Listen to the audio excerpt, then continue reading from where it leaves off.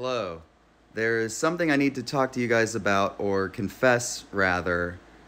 It's something that I'm not proud of. I'm pretty ashamed of it, but I just feel like I need to be honest with you. So during the last tour, there was a day where on our rider we had Prime Energy drink. It's not what we normally have, but they brought it, and I was like, "What is the? Oh no, okay." And I look and I see like no sugars in it or anything, and I was like, okay, I'll try it. And I thought it was so good, and I was so upset about it, and it was just never my intention to give the Paul brothers any more money. And so then today I get on TikTok and I see that there's a lawsuit against Prime hydration drinks, and I was like, what's this about?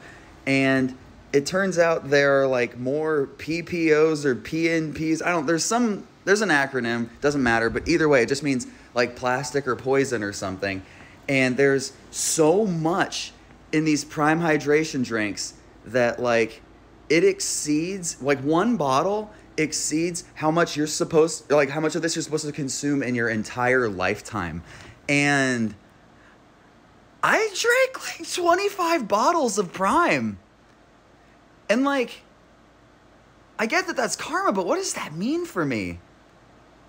Like, am I gonna die? Or like, what does that mean for like my legacy?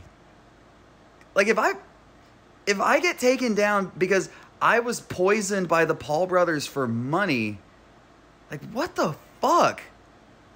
Is Waterparks gonna lose everything?